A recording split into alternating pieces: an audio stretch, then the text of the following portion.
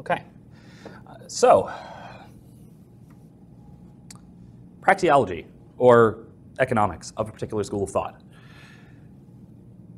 This should, at least some of the terminology and some of the ways that this was being discussed, should strike you all as relatively familiar from a lot of the terms and a lot of the ways of thinking that we've been going through so far in the context of McInerny, in the context of human action and that sort of thing. Because what this school of thought does, this is broadly speaking what's called the Austrian School of Economics. It's one of the what's referred to as one of the neoclassical schools of economics. What it does is it takes these basic discoveries that we can make about how it is that human beings make choices, and apply that on an aggregate or a macro scale. Try and figure out not just how does this or that person make this or that choice under these or those circumstances, but rather how it is that people as a whole make choices, and why do we choose certain things rather than others, and what trends does that give rise to in terms of our interactions with each other at a social level. So that is a short, basic summary of the kind of thinking that we're trying to employ here. And why I bring this up now, and why I bring this up in this class at all, is because now, hopefully, we've got a pretty solid idea of the kind of ethical thinking that we've been going through, that we've been talking about throughout the semester, thinking about things in terms of selecting the correct ends and selecting means appropriate to those ends. And those means and ends being appropriate to the kinds of things and the kinds of people that we are, in the circumstances that we might find ourselves in the context of our particular society or our particular needs, etc. What this is doing is applying some of those same principles in a slightly different direction, but still having fundamentally to do with human action and what can we learn from that. All right, so with all that in mind, what do we think? Any general thoughts about what the article has to say, about this general view of matters, or was there anything I ought to try and clear up? What do you think?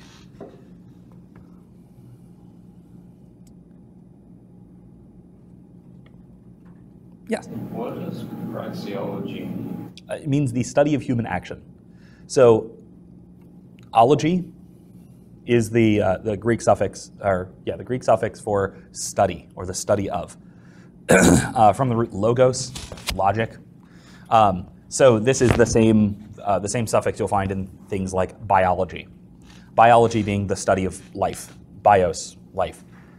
Praxis is the Greek root word for practical action or practice. Right? All these come from the same root word. So praxeology is the study of action as such. What does it mean? What does it mean to act? What does it mean to choose what to do? And so this is what we think of as a discipline within economics, because what economics is not about money and exchanges of money per se.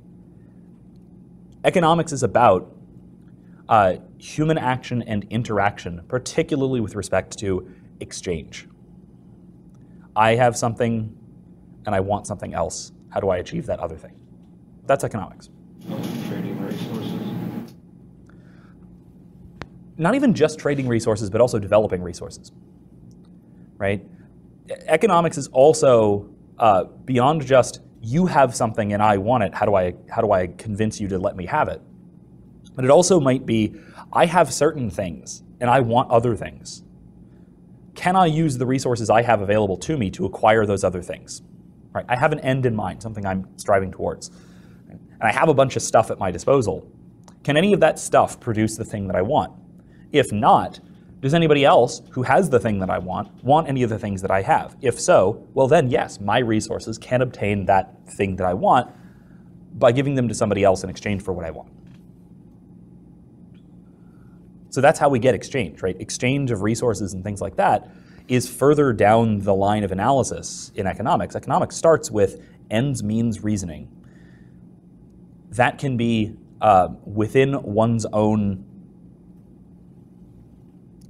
property, broadly speaking, what one has and what one can do, or it can involve exchange and interaction between people. Now, that's usually what we mean is exchange between different people. Right? That's usually what we're talking about when we're talking about economics, but we have to start at the very beginning of, I want something, how do I acquire it? Right? I have a particular end in mind, and I have to find and select means to acquire it. And that's what he's talking about when he talks about technology. Right? That's what he means in terms of the means we employ to achieve an end. Anything like that would be called a technology in these terms. Now, note, technology has the same, again, root word as techne, which is the same root word as art or craft. Now, if you remember, that is the virtue parallel to prudence. Right? So we were talking about the different virtues. Prudence or practical wisdom is applying reason to achieve ends by the right means. So choosing the right means to achieve an end. Art is choosing the right means to create something, to make something. These are very closely related concepts, and we see that close relationship here. So again, all of this, at least a lot of this, at least in the terms that Rothbard in particular uses, a lot of this follows very closely from the structure of human action that we've been examining, broadly speaking, from Thomas Aquinas and from Aristotle.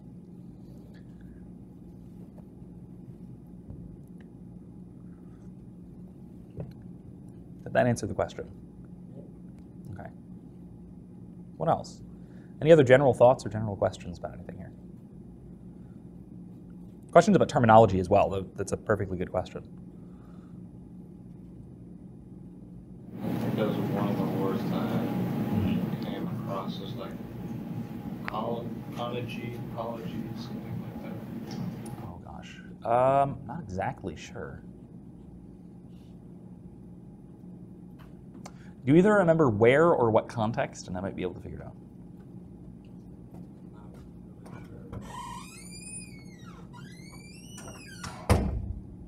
think it was in one of the big text things. Okay, one of the block quotes, maybe. Cogency, that's what. Cogency, okay. Cogency refers to internal consistency. Basically, that something makes sense. Something is cogent if it is understandable.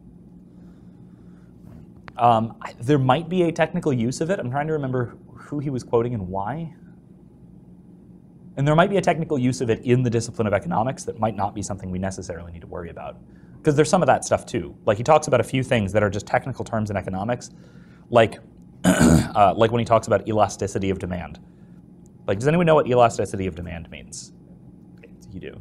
If you haven't studied economics, like beyond really basic intro, you probably don't know what that means. But when he mentions it, he just mentions it and says, "Yeah, but let's not worry about that," and moves on, because that's a concept that's deeper into the analysis, and we have to figure out all of this basic stuff first. How do humans act? How do we make choices? What do our choices mean? And so I believe when he's talking about cogency, he's talking about the kind of internal consistency of an idea or of a theory. That something hangs together properly, that there aren't contradictions within it. Because I think that's what he's talking about. I'm trying to find it exactly.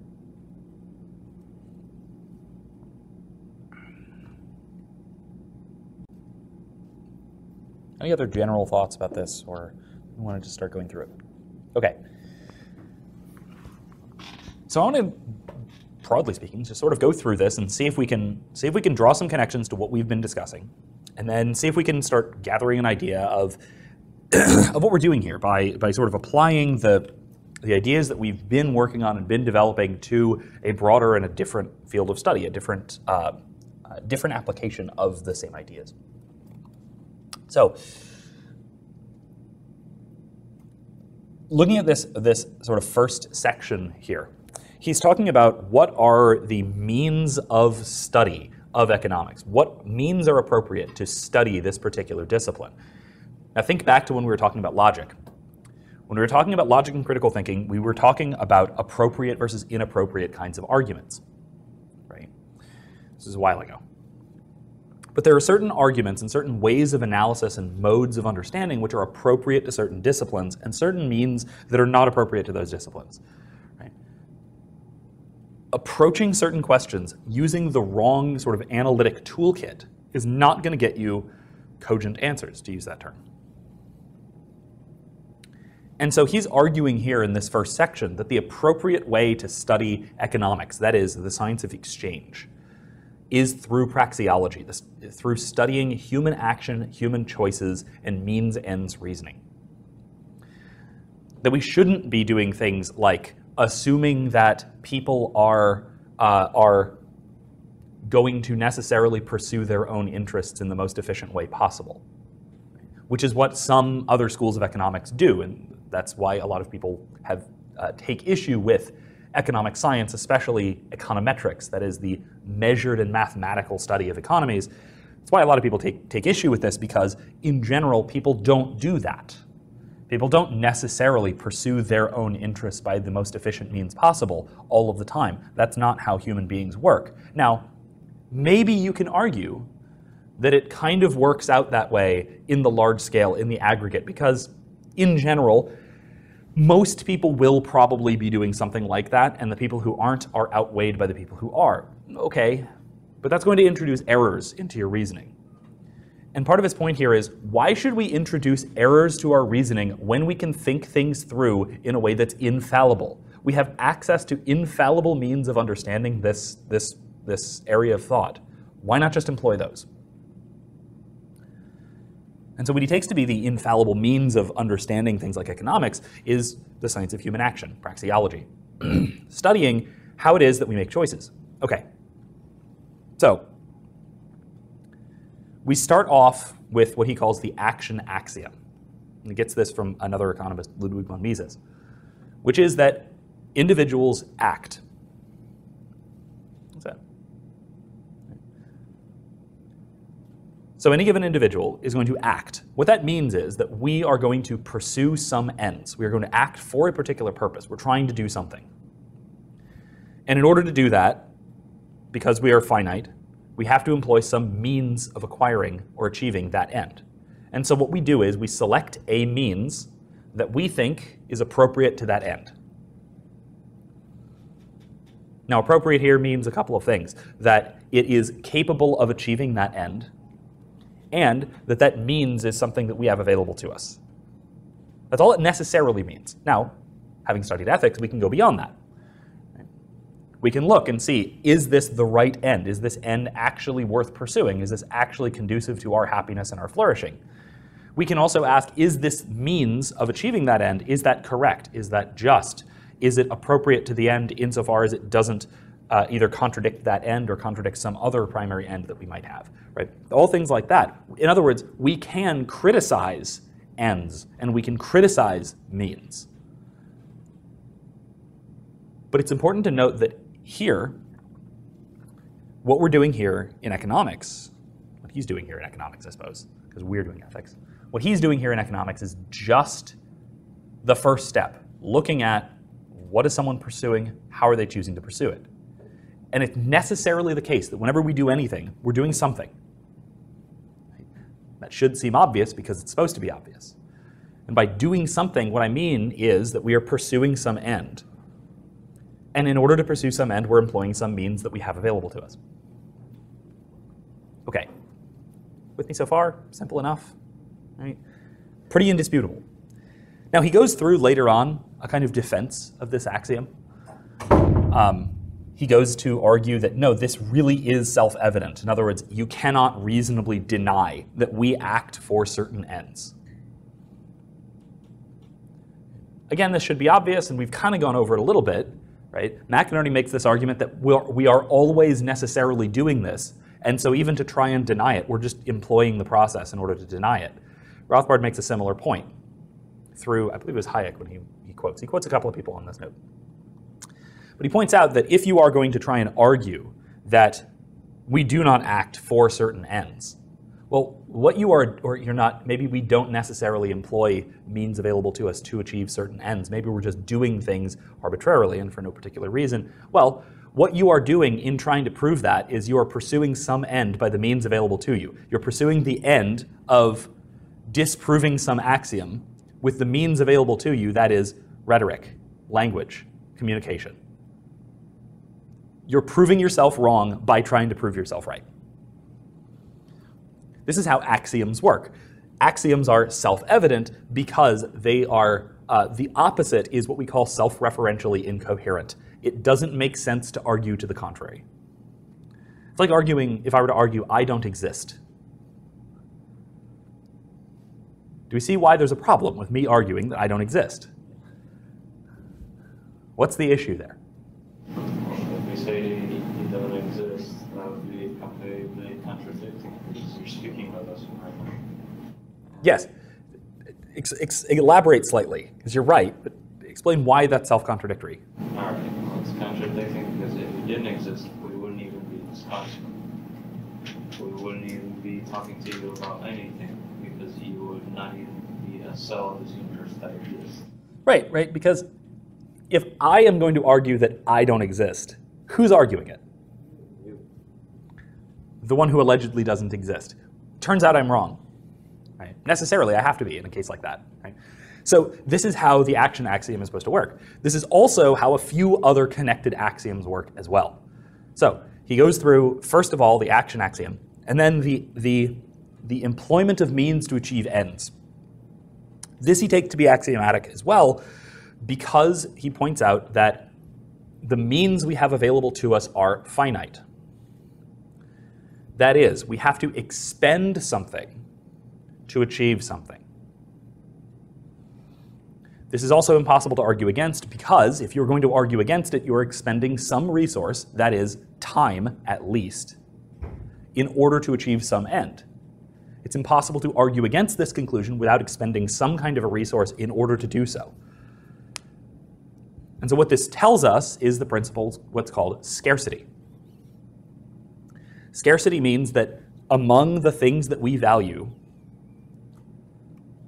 some, at least, of those things are things that are not superabundant. In economic terms, demand exceeds supply at price zero. Yes? I'm an economics major, and help me out here, the then. definition for economics, it's like the study of human decision-making in the face of scarcity. There you go. So I like this about scarcity. Yeah, that's right. That's also another point. And he makes this point.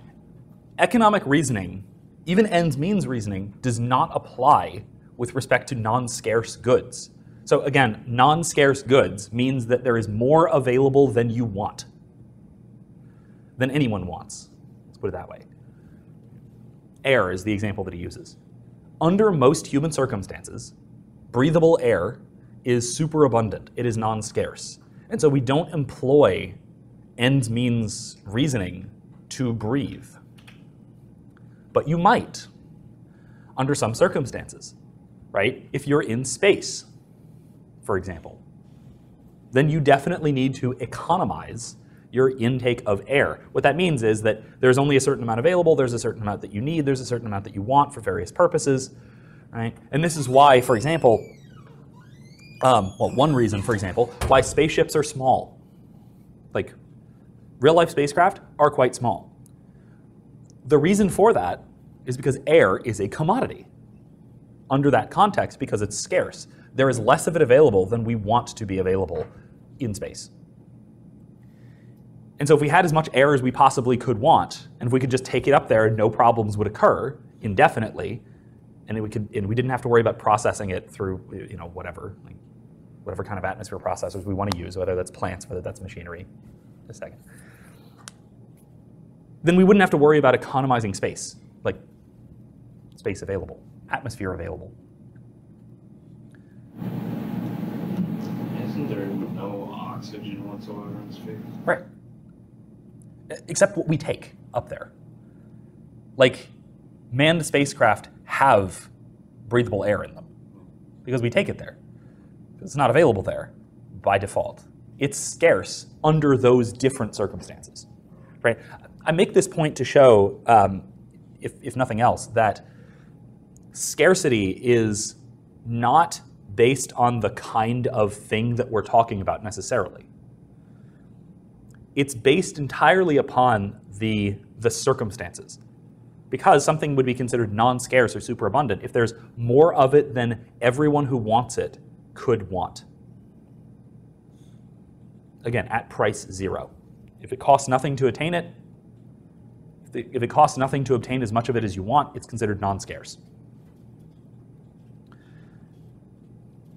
Sunlight? Yeah, but sunlight during the day. Right, silly outlandish example. Suppose you're hunting vampires. It's a common occurrence, right? Suppose you're hunting vampires. Do you do so during the day or do you do so at night? Well, you'd like to do so during the day, but they're not there, right? The reason they're not there is because, well, there's this superabundant resource, sunlight, that tends to make your job of hunting vampires much easier. At night, sunlight is difficult to come by. I mean, maybe. I mean, it depends on the specific mythology of vampires here. It could perfectly well be that strong enough ultraviolet light or full spectrum light or something counts as sunlight, and you can, in fact, take it with you and produce something like sunlight at night. But then you're producing it. You're having to expend resources all of a sudden. Like you need a really powerful battery and a really powerful lamp to emit this equivalent to sunlight, which is great, but that's a cost. Right? You're having to employ some means to achieve some end rather than just, well, the sun, and it is light. And the energy from the battery will run out. Exactly. Yeah. There's a reason you don't have, if you have a flashlight, say, and if you need to use it for something, there's a reason you don't just leave it on all the time. By contrast, This is a real life example. This is to my life where things that are technically scarce can be, under certain circumstances, treated as if they were superabundant because of the precise circumstances involved. So I used to live in a condo, and part of the condo fee covered utilities. But it didn't cover utilities like up to a certain limit, or it didn't cover utilities plus a certain amount for like overcharges or anything. No, it just covered a few utilities like water, sewage, trash, and a couple of other things. So I have 2 cats who, like most cats, prefer to drink running water rather than still water. And so, because water was, for me, superabundant, I could acquire as much water as I reasonably wanted at cost 0. I left the faucet running most of the time because the cats liked to drink from it. Now, I'm sure if I were to do that and pay my own water bill, let's just say I was getting my money's worth from the condo fee.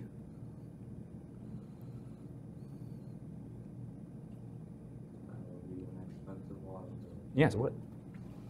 Now, that's not an expense that I would ordinarily go to, and I know this because I don't, right?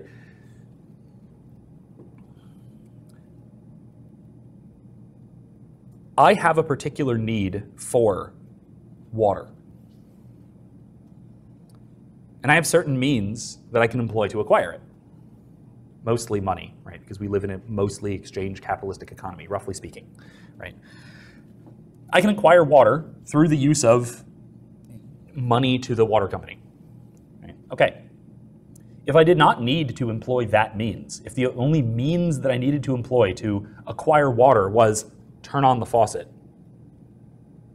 that's a significantly lower expenditure of resources on my part. And in fact, turning off the water is an expenditure of resources. I have to go and turn it off, which is why if the cats asked for water, I would just turn it on and then leave it until I went back to the bathroom to turn it off. If I turned it off. Sometimes I wouldn't leave it on when we left the house because that's actually quite dangerous. You shouldn't do that. But throughout most of the day, some of the times, if the cats wanted water, leave the water running. Now, the reason I won't do that now is because I have particular desires and needs for water. I use water, like most of us do. But this is actually a point that he makes. He makes later on in this article, the point of diminishing marginal utility. Again, people who've studied economics, this should sound vaguely familiar. The first unit of some good that you want or you pursue has a certain value to you. In other words, you'll expend a lot of resources to acquire it. But the next unit of that same good, you will expend less. And then the next unit, you will necessarily expend less. Then the next unit of that good, you will necessarily expend less. This is because you will necessarily prioritize, given the limited means that you have, you will necessarily prioritize pursuing the things that you want the most, that you most need, most desire, the most important ends to you. So this is why, for example, if water suddenly got very, very expensive, you would use less. But there are certain things you would still do with water. Right? You might not wash your car as often, but you would probably still drink water. You might, say, take shorter showers, but you would probably still bathe yourself. What that tells me is that you value certain uses of a certain good higher than other uses of that good.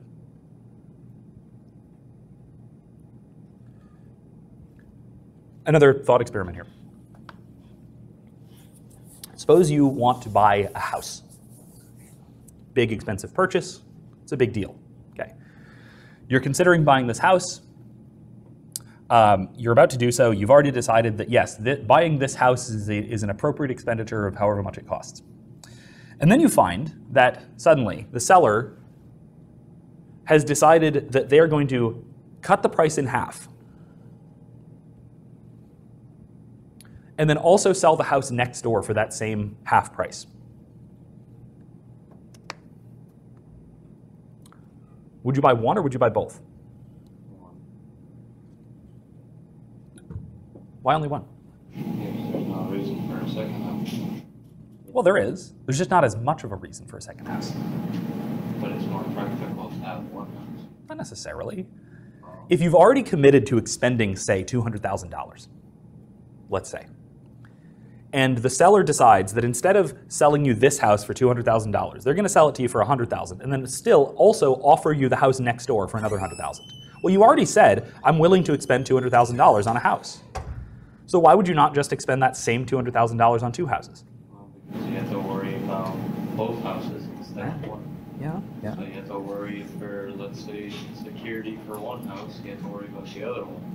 And Okay. other things, utilities as well. Let's change the scenario. Suppose instead of the house is half price, suppose that the seller offers the house buy one, get one free. If you buy this house, you get the next door one. You missed the first half of this thought experiment, I apologize. There's a good reason to look confused at this stage. Suppose the seller said, all right, if you buy this house for $200,000, I'll throw in the house next to it for free. Would you say no, thank you? No, I'd say yes, probably. Yeah, right? Say, hey, thanks, cool, free house. But it's not free. It costs you exactly the same as the previous scenario. Okay, here's the difference.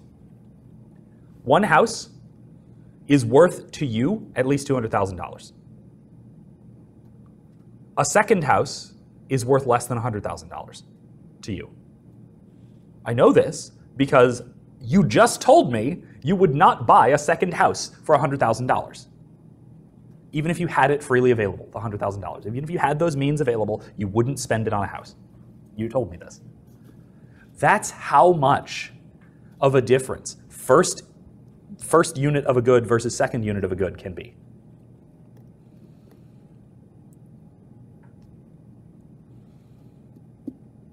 And it's because of different utility, right? You can only use so much of something. Having one house, very useful. Having two houses, a lot less useful. A lot less useful.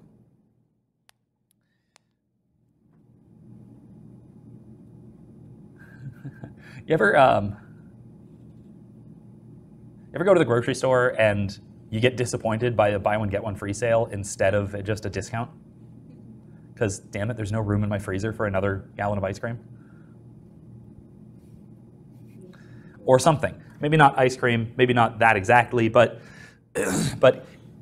yes, you're getting more for the same amount when it would be just preferable not to, because you don't have a particular need. You don't have as much particular need of the second thing. Maybe you'll take it anyway just because I suppose I'll just eat this gallon of ice cream before it melts. Maybe not that great of an idea, but hey, have a great afternoon and regret it later. Either way,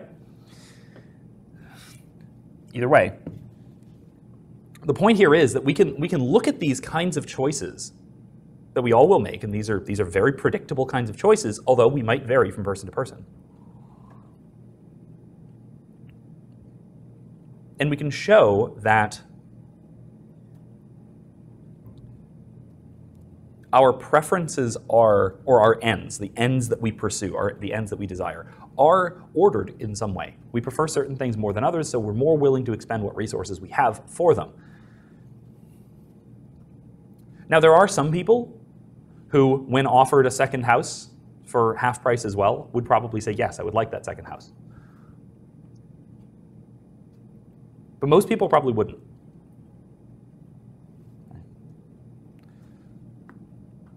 Now, why I say most people wouldn't and not just, no, certainly not, is because people's valuation of certain goods is wildly distinct.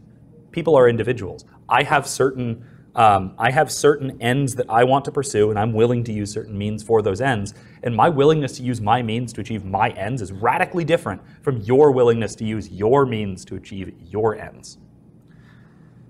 And this is also why he points out that econometrics, sort of mathematical economics, has problems, because people aren't interchangeable. People are not economic units. People are people with particular wants, desires, choices, means available to them, etc.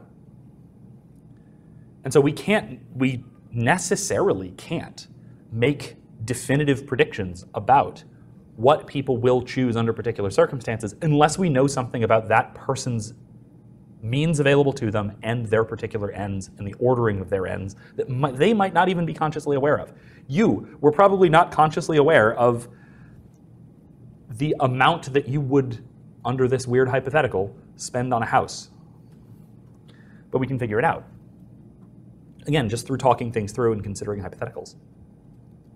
That might have its own problems, but we can set that aside, like the use of hypotheticals in this kind of analysis. Mainly because there's a big difference between saying, yeah, hypothetically I would spend these resources on this end, and then actually doing so. Actually doing so, sometimes you'll do more, sometimes you'll do less. It might actually differ.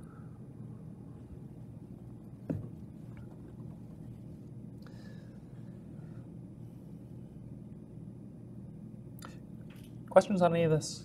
Pretty good so far. Clear as to what we're getting at. Okay.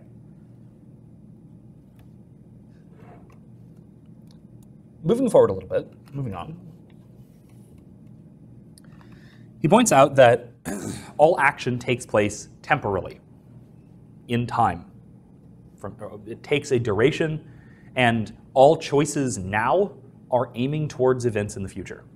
This is necessarily the case simply because of how we experience the flow of time and how we exist within the sort of flow of time. And this tells us certain things, that we're willing to make, we're willing to incur costs now for some benefit in the future. But that also might differ. I might be willing to incur a certain expense for something in the future, but I might be less willing to incur that expense for something further into the future. And by less willing, I mean I'm definitely less willing to incur the same expense for something further in the future. This is what's called time preference.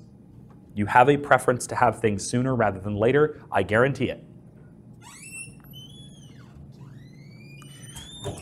So for example, if given the choice between being able to have some non-perishable good now versus tomorrow, the only reason you would choose tomorrow over today is if it were cheaper. Because if you can have it today, that means you'll still have it tomorrow. You can just choose to use it tomorrow. Having it now is, simply speaking, better in basically every way. And so our willingness to exchange time for goods varies from person to person. I might be significantly willing to pay a lot more for something way down the line than somebody else might, because the present acquisition of an end is more valuable than its long-term acquisition. And again, this is something that differs from person to person, but there is necessarily some kind of a time preference in the choices that we make. Right? I will expend these resources now for something in the future. How far in the future will determine how much of my resources and what resources I'm willing to expend for it.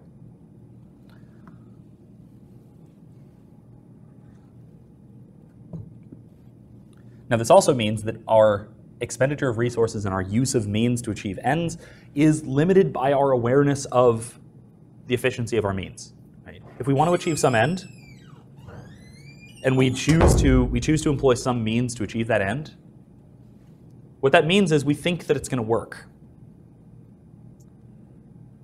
But we might not be fully correct about that. Right? You can make mistakes in prudence, basically.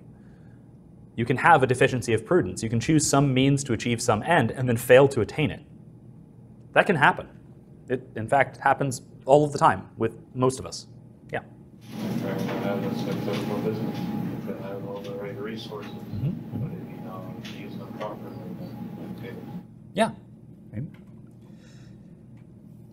You might have, I mean, I like a lot of people, I really like those like Restaurant Impossible kind of shows, or like where the angry British chef, there's a few different ones, comes in and tries to fix your utterly failing business. And usually he's capable of doing so with the resources available there. It's just that the owners are horribly misusing those resources, right? So you might think that this massively diverse, eclectic menu that has all sorts of chef specials for each day of the week that a bunch of people want differently is going to be massively successful. But then angry British chef comes in here and says, no, that's ridiculous, simplify your menu. People don't want that kind of variety in a restaurant. They want a reliable restaurant. Oh, hey, look, that means is a more efficient and effective way of achieving the end that I want, which is a successful business, et cetera, right? Serving other people's needs in exchange for them patronizing my restaurant. So you might perfectly well be wrong about how to pursue some end. It might even turn out that you're pursuing the wrong end. You're pursuing an end that is ultimately not satisfying your desires, not satisfying your ultimate flourishing or anything like that. You might pursue some end, achieve it, and then realize, oops, I shouldn't have done that. Not paying taxes. Debatable. It's a good end, not paying taxes. It's just the means of doing so are difficult to obtain. Let's put it that way.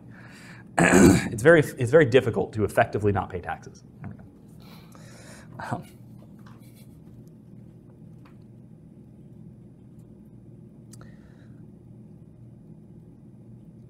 Something worth noting that isn't really elaborated upon now that you bring up that point. Something that is brought up here that isn't brought up in this article that has an odd place within economic science is the use of force. So taxation being an example of this.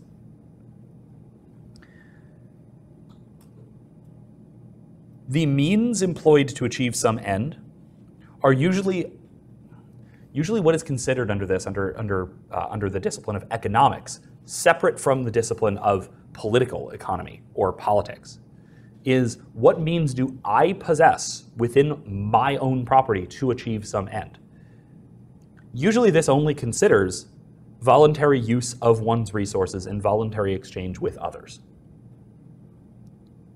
We have to add to this picture involuntary interactions and look to what those interactions will do to the choices that we might make. So taxes are a great example of this. So a tax on a certain good, what is that going to do to, how do we describe that, one, in ethical terms, in terms of like who is doing what, and what is our end, and what is our means of achieving that end? And then also, how is that going to affect the actions of the people involved in the taxed exchange?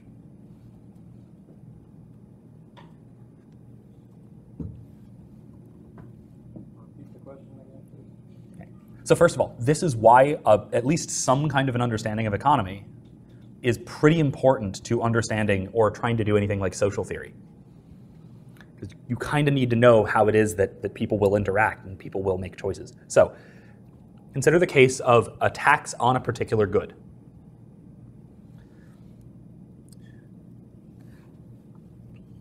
Tax on milk. Milk, sure. Let's go with that. There's a milk tax. Who is doing what in terms of enacting a tax? What is the end? What are they trying to achieve? So what's their remote end? What action are they using to achieve that end? So what is their action?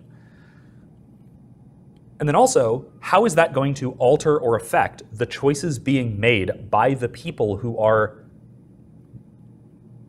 exchanging things now under this tax? So people who buy and people who sell milk, or people who trade for milk or whatever. So people who trade milk, yeah, be taxed higher than normal. Mm-hmm. And then that would make the price of milk skyrocket for people to buy it. What does that mean? So that means that instead of the regular price you have now. Hold on. Let me reframe my question. What does it mean to say that a price increases? In these terms, in terms of action, in terms of means and ends.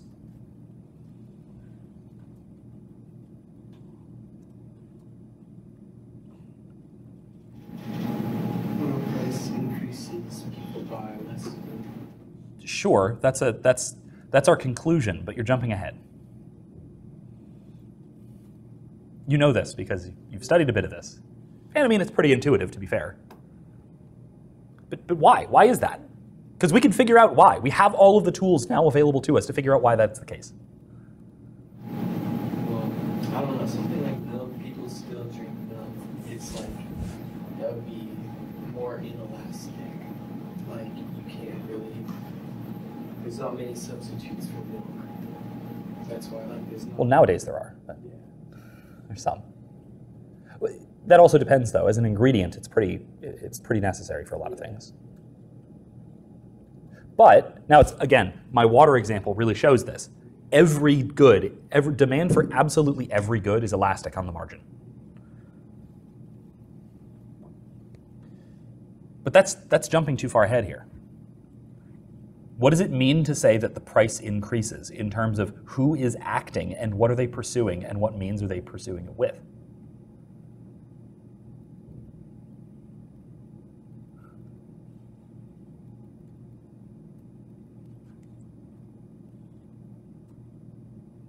This is a hard question. But like I said, though, we have all the tools we need. Okay. Someone is pursuing milk. I want milk. I have money for that milk. Great. I'm willing to exchange this amount of money for this amount of milk. Somebody else wants my money more than they want their milk. They're willing to exchange the milk that they have from their cow or their supplier or whatever for my money. Great. We can make a deal here. Because I want the milk more, they want the money more.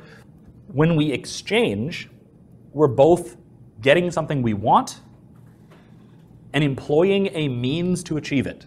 They are employing the means of giving me a gallon of milk in order to acquire the money that I have. I am using the means I have available to me, cash in hand, to acquire a gallon of milk. Okay. That is stable throughout this exchange. There is an additional end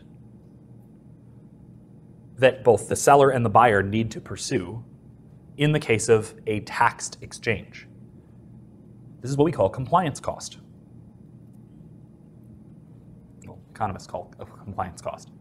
I'm not an economist. I study economics sometimes.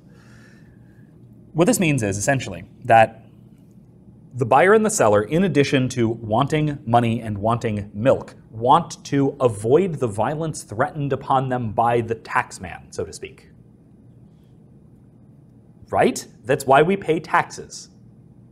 From a praxeological standpoint, the reason we pay taxes is because bad things will be done to us if we don't.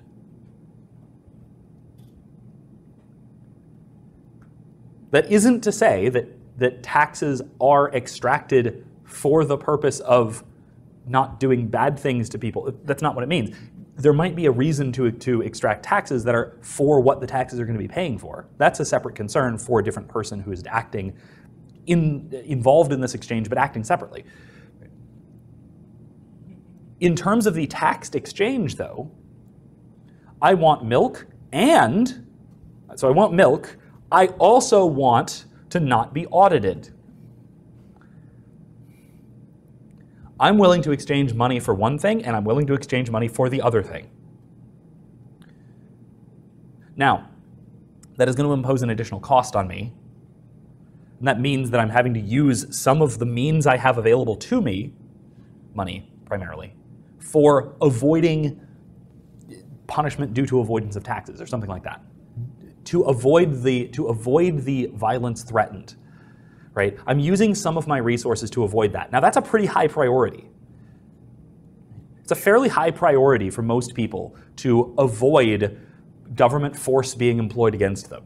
And so people are relatively willing to expend some of their resources to do that. And so that's a pretty high on their list of means being expended. Okay, but that means if they are using some of their resources to pay these taxes, say, that means that now we have the diminishing returns problem kicking in. And so a particular unit of milk, as such, might be worth less to them, so to speak. They might be willing to expend fewer of their resources to get a gallon of milk because they have fewer resources available after taxes. And because they're willing to expend fewer resources after taxes, what that means is they're not willing to expend the same amount for a gallon of milk plus taxes as they would have. So here, let me draw something. This is easier to visualize if I'm not just waving my hands around.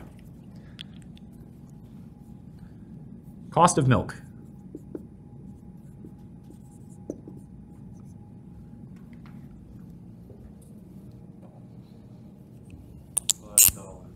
Sure, numbers don't matter. Remember, that's a whole point that he makes. Numbers don't matter.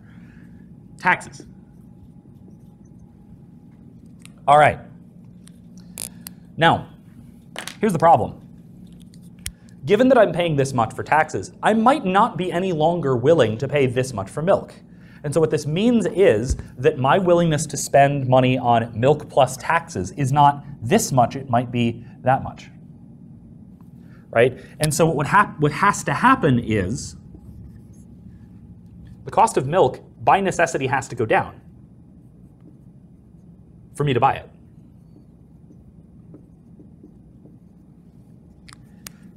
If the taxes are going to remain, say, well, whatever it is, the same amount. Right?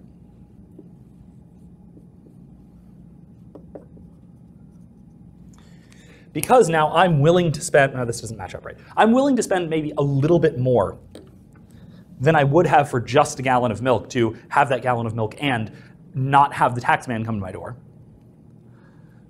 But I'm not willing to expend the same amount for that gallon of milk because the avoidance of that violence is a much higher priority. And so I'm trying to use less of my resources. I'm willing to use less of my resources for that gallon of milk than I otherwise would have been. And so this is how, and this is why, the cost of taxes is shared between the seller and the buyer. Sales tax doesn't just get passed on to the consumer.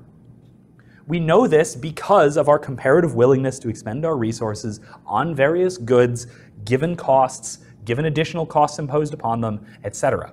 So the cost of this tax burden is essentially paid by both the seller and the buyer, even though one is collecting it. So basically, when you pay sales tax, for example, you're not sending a check to the government. the seller is.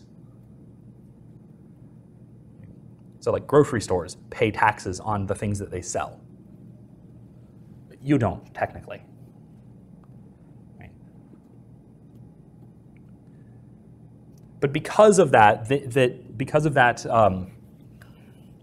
distinction, for example, suppose there were, so there's like a 6% sales tax in Florida, 7 in some places, 8 in a couple places, but 6% sales tax in Florida. If that went away tomorrow entirely, I guarantee you the price of goods would not simply go down by 6%. The price of goods would probably go down by about, I don't know, random guess, between 3 and 5%. Because everyone already knows, everyone is willing to spend this amount of money. Yeah, you're willing to spend a little bit less, but now the prices have, there's this additional cost that no longer exists, so now we have slightly more resources available to us. And those slightly more resources available to us means that we are willing to pay a little bit more, but not the same amount more. So what this does, essentially, is by imposing this additional cost, right, imposing this additional thing that you are willing to spend resources upon, it alters the other exchanges that are involved. And even, worth noting, a tax on milk will change your spending habits with respect to other things as well. You're probably more likely to buy relative substitutes for milk. You might still use milk for things that it's necessary for, say recipes, but you're probably more willing to drink other things with roughly equivalent nutritional values, say.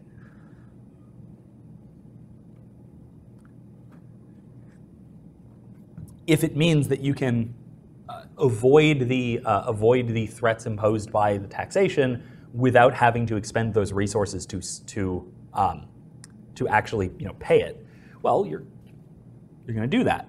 Right? But you're going to do it by reordering your particular desires and your particular wants. And again, all of these calculations, all of this figuring out what the effects of this will be, just come from figuring out how it is that people value things, what ends people pursue, how people will choose to pursue them, based upon what they have available to them and what they think they can achieve with those means.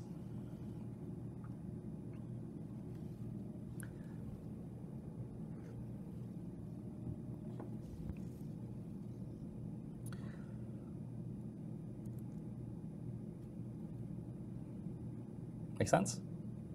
Yeah. And this is also effectively why there's a reduced demand when there is an increased price. It's because you're willing to expend some amount of resources on unit 1 of something. Right? Your first gallon of milk, you'll probably spend more than you currently do.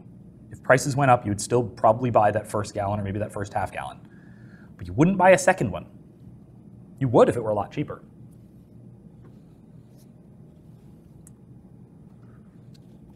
By the way, this is why buy one, get one 50% off sales actually work a little bit. This is why people will buy things at half price for a second unit.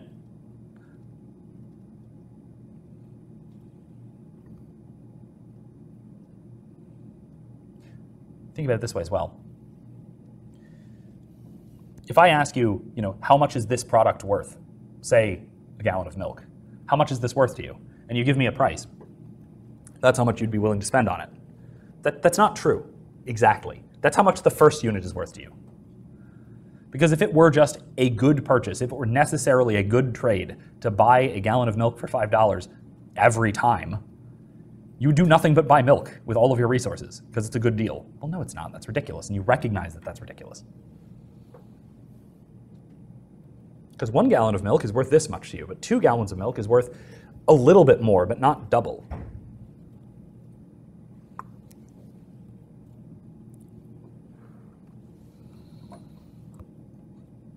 All right. What else? Any questions on anything we've been either just talking about or something to elaborate on further or anything else in here to discuss? Or, well, yeah.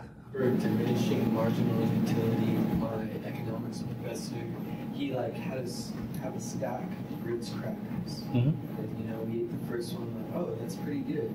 And then the second one, it's not as good. And then at the bottom, it's I need to sip of water now. I do not want these crackers anymore. Like zero. He's making zero happen. So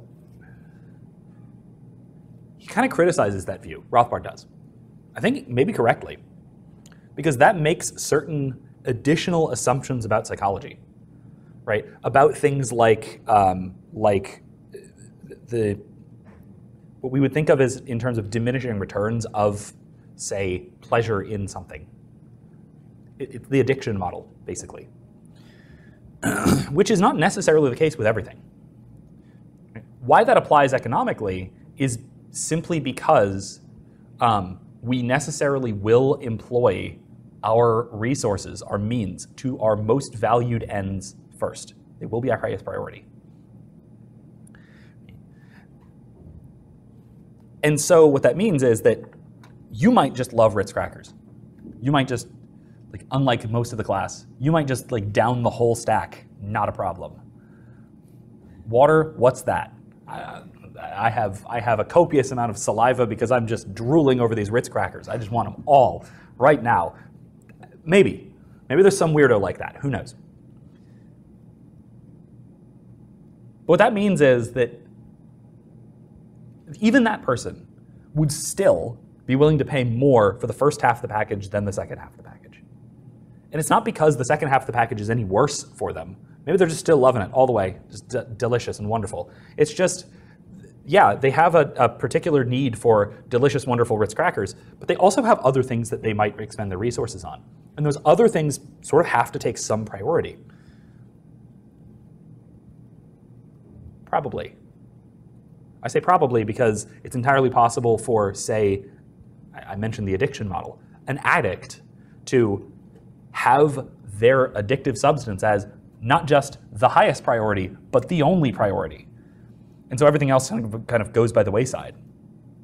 Of course, that's bad long-term thinking, because if all of your resources are going to pursuing this particular end, heroin, say, a particular addictive substance, the reason heroin is so self-destructive, in addition to the health consequences, is because the psychological effects reorder your wants, your desires, so significantly. And so in the long term, why this is a problem is because, well, if you're expending all of your resources on heroin, you're not expending any resources on acquiring more resources. You're going to run out of heroin. You're going to run out of heroin. Wait, where are we going with this? Right? Okay, so suppose you're a heroin addict. Right? Maybe hard to imagine, but let's suppose that, suppose Carl is a heroin addict. Maybe that's easier. Carl, the heroin addict, wants a lot of heroin. That's about it. He's got a bunch of money. He spends it all on heroin. Spends all of his time doing heroin. Now Carl's out of money. And therefore, Carl is out of heroin and out of means to acquire it. He steals the heroin. He might, right, so he might still have some means to acquire it, but it's significantly less means, and it's means that he would not have deferred to before. He's significantly more desperate for the acquisition of his drug, right? Okay, so what this tells us is that Carl is thinking entirely in terms of as close to immediate solutions, or immediate ends, I should say, as possible. He wants heroin and he wants it now. He doesn't want heroin and wants it over the course of the next several years, because that's how long he's going to be addicted, he thinks. Okay. I'll hit rock bottom in like 5 or 6 years. By then I'll get over it, right? I'll go to rehab then, that'll be fine, right? And he's not planning that far ahead. He's planning for, I'm going to go get high tonight, and then he spends all of his money on heroin, right? The problem with addiction is that it is a very bad long-term solution, because it alters your time preference, at least with respect to one particular good, the one you're addicted to.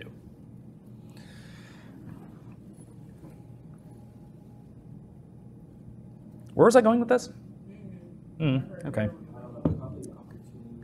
Yeah, it had to do with opportunity. Well, opportunity cost as well, right? But well, because again, means are finite and they can only be applied to certain ends, not to others, right? And then also diminishing marginal utility, right? the first unit of some good is worth more to us than the second.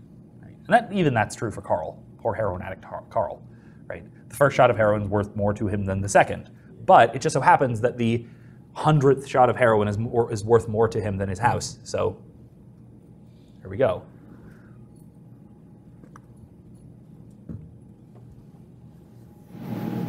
Did Carl have pain? Not anymore. Use your imagination as to what happened to them. I don't know. He sold them. I mean,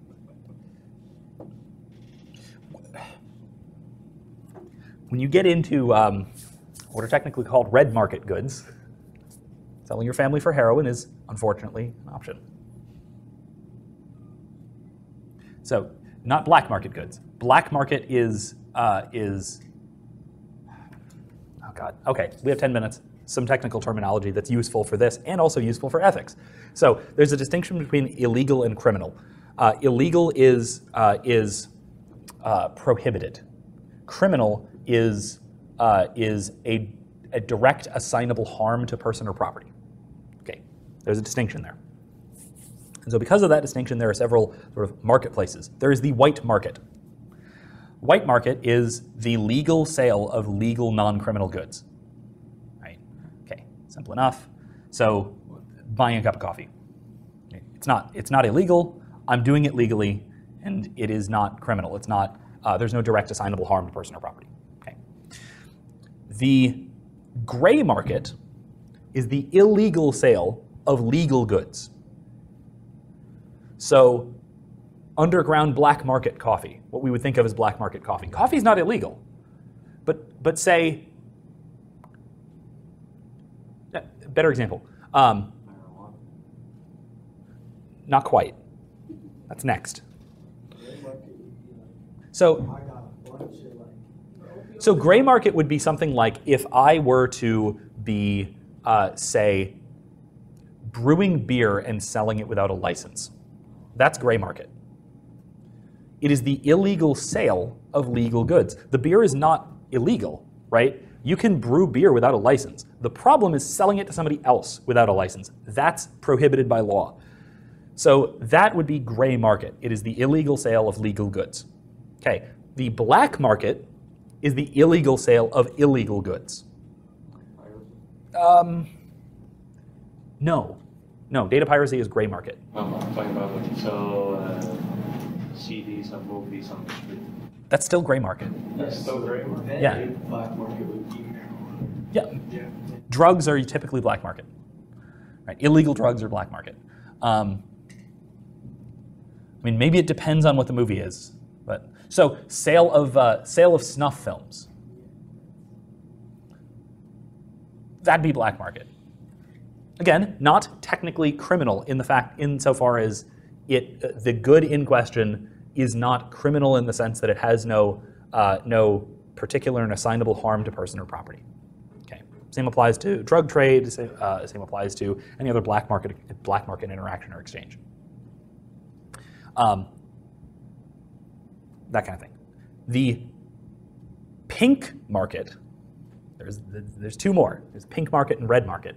The pink market is the legal sale of criminal goods. This is rare, but it exists. The sale of goods which is not prohibited by law, but which does have a direct assignable harm to person or property.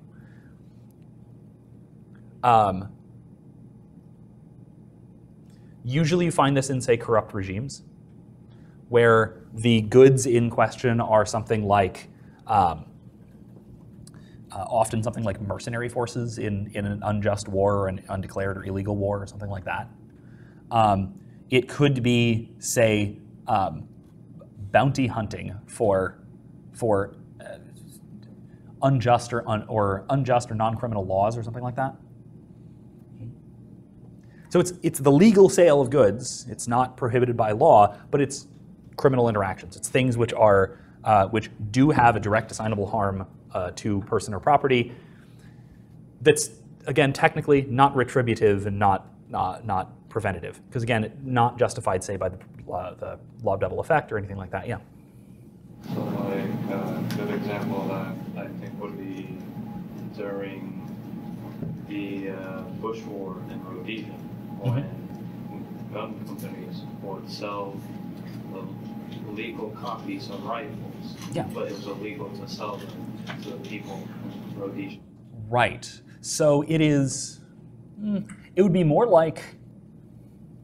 It would be more like if mercenaries, say from the U.S., there was no law preventing them from going to Rhodesia, and they happened to just bring some rifles along with them, and happened to be participating in the conflict on one side or the other.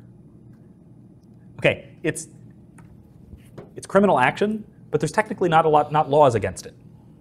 Now there might be treason things if they were fighting on the wrong side, so to speak, or something. But assuming that they were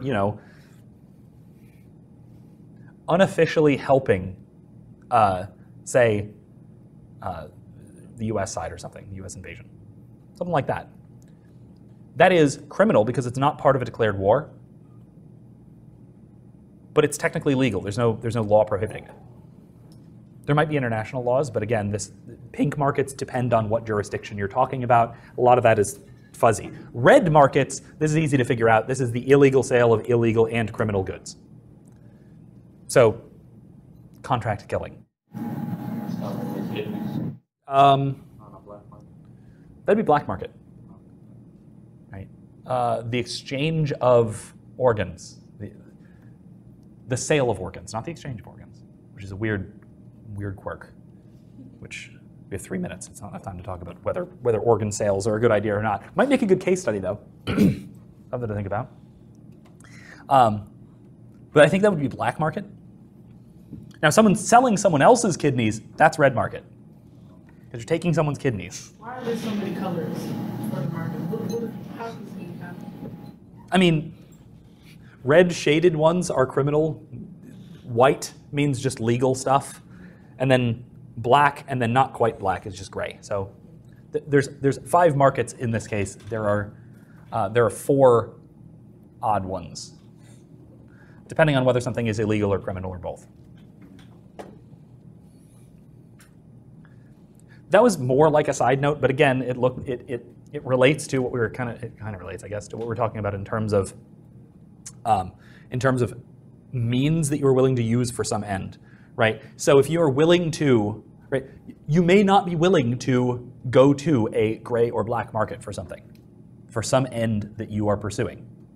And so what that means is that effectively you do not have those means available to you because you, maybe rightly, consider it to be unethical.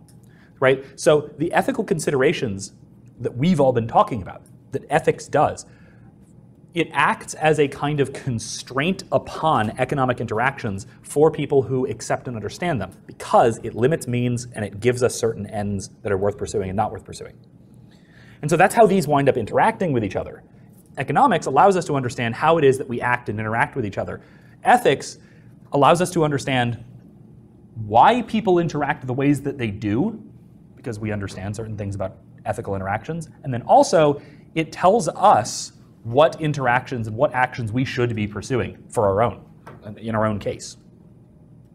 So these tend to work together because they have so many similar assumptions. And they have the same sort of mechanics of action. It's just that one is about the sort of facts of the matter, and one is about the normative claims, right? What we ought to be doing, that sort of thing.